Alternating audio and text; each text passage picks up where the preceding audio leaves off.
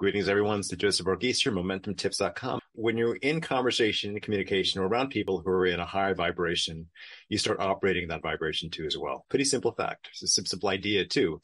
So the idea is that we resonate to our environment, the things that are around us. And some years ago, I was taking a class in New York, and we found that the West Coast office, San Francisco, was recruiting people in New York specifically for this reason. There was a certain way that a lot of New Yorkers operate in terms of how they show up and hustle and make things happen, in terms of how they manage time and so forth. So it's a factor of a number of things, but certainly your environment's also a factor of who you're around. So go be around people who are vibrating at a high level at the pace that you want to be at, and start noticing for yourself what happens to your ability to succeed, to make things happen based on being in that environment. Any thoughts, Michael or Tom, to what I just shared? I think it's absolutely true. It makes a big difference.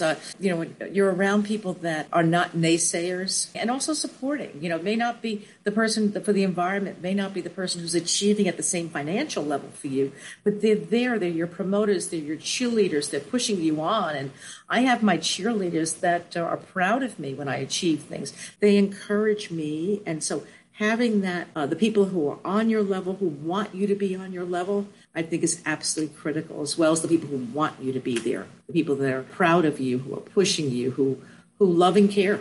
Amazing. And Tom, what are your thoughts? Thanks. So I've been having this conversation with my 8-year-old daughter recently, and I phrased it as, be careful of who you have on your left and who you have on your right. Gary King, when he talks about the power of truth, he says, be careful of who you surround yourself with, because when you surround yourself with people that use language in anything other than a positive, empowering way, and anything other than a high vibration and a positivity and possibility way, it creates something other than what we want to all be working towards. And so that's a really powerful thing, that when you're around high vibration people, yes, you are getting more done, there's high activity. And at the same time, it's also being aware of the fact they don't have time to naysay, they don't have time to talk down of other people, because the unconscious mind can't tell the difference between when you're talking down of somebody else or you're talking down about yourself. In fact, every time you talk down about somebody else, your unconscious mind thinks you're talking about yourself. And so that's really important, to surround yourself with people who are on your left, who are on your right, that are at the same level or preferably a little bit above you, that helps